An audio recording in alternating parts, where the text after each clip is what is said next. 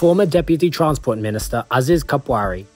told the Perikatan Nasional government led by Prime Minister Muhyiddin Yassin that it can no longer do as it pleases after the young di-Pertuan Agong allowed Parliament to reconvene during the emergency period until August. Aziz said the King's decree gave hope to the Rakyat that parliamentary democracy in the country could resume. Therefore, I urge the Prime Minister to immediately advise the King to allow parliamentary sessions to be held immediately, he said in a Facebook posting, further adding that there was a need to address the COVID-19 pandemic, economic crisis, and various issues concerning the minority government, and for proper checks and balances to be put in place. Aziz said the Movement Control Order, an emergency gazetted in January, showed weaknesses and shortcomings in implementing standard operating procedures,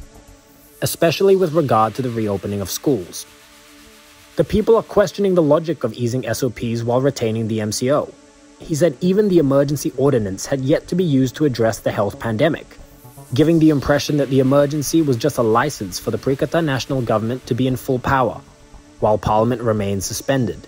He said one could not be faulted for being apprehensive that the legislative branch in a parliamentary democratic system was deliberately crippled so that the executive branch can do as it pleases without having to be held accountable to Parliament.